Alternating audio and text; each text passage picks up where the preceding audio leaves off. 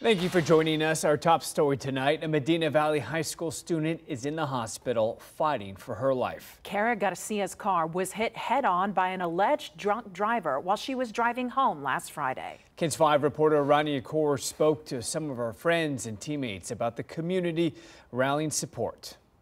It was a night like no other at Medina Valley High School girls volleyball home game Friday night. Last night at our first home game since the accident, we had over 550 people show up, which is so crazy for us because we don't ever have those numbers. A crowd for Cara Garcia, a crucial member of the volleyball team who is fighting to live.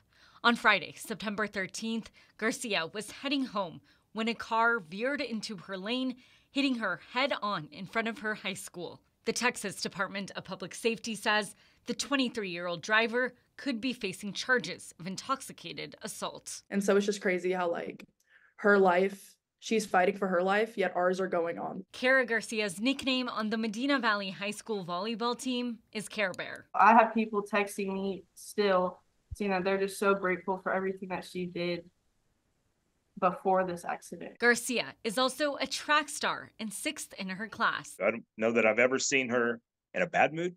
She was always smiling and worrying about others. No, she was a fierce competitor, but she was still a great person, or is a great person. Her loved ones anxiously waiting to see her smile again.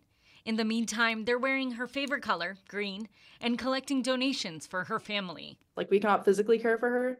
We are doing all the things we can outside of that to care for her. Now, the main thing her loved ones have asked for is continued support and prayers. The link to the GoFundMe to support Cara's recovery can be found on our website, KENS5.com.